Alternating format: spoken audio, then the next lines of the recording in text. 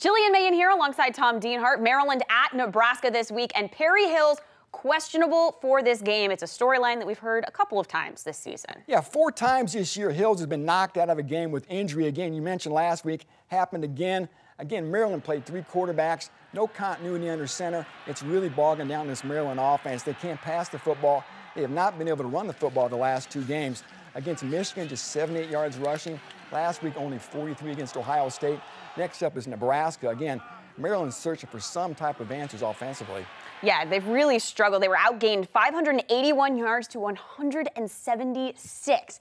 Just really tough, back-to-back tough losses for this Terrapins team, and they're taking on a very tough Nebraska team.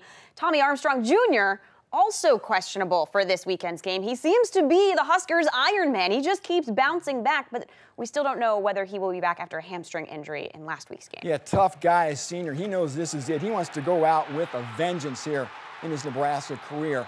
Gutted it out last week, 278 all-purpose yards in that game against Minnesota.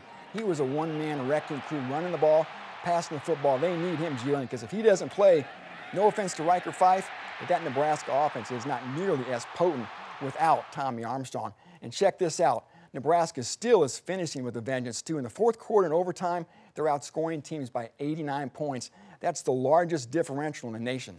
Certainly is very impressive. You never want to be down against Nebraska in the fourth quarter. All right, Tom, thank you so much.